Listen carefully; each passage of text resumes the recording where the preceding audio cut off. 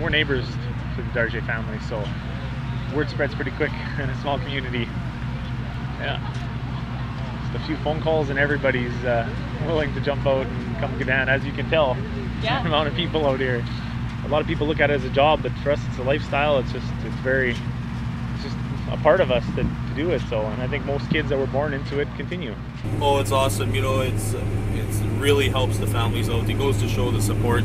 The unfortunate problem is that it has to happen under such circumstances. It'd be nice if the community could learn from this and do this more often, not just for you know, when something unfortunate happens.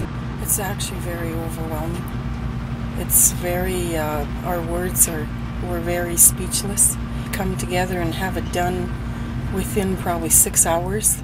Like when I drove up here, I was in tears big time, because this is something that my brother up in, I know his spirit is here with us, put it that way, because he'd be so proud of the community pitching in to help his girls.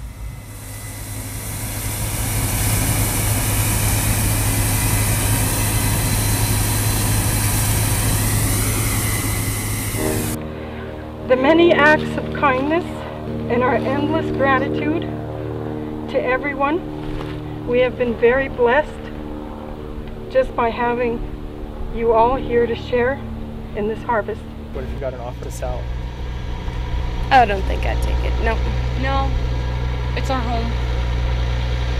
And like Dad said, you know, like it's. I was already gonna take it over.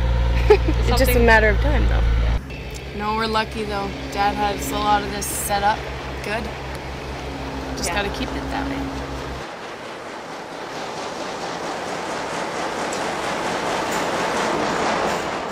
Everyone here's starting rumors that, oh, the bank's gonna take it away, they can't do it. Lots of people probably think that we can't do it. And what do you say to that? They have no idea what we can do. No idea. Learned lots. It's just too bad I didn't learn more before, but I'm learning fast. Have to.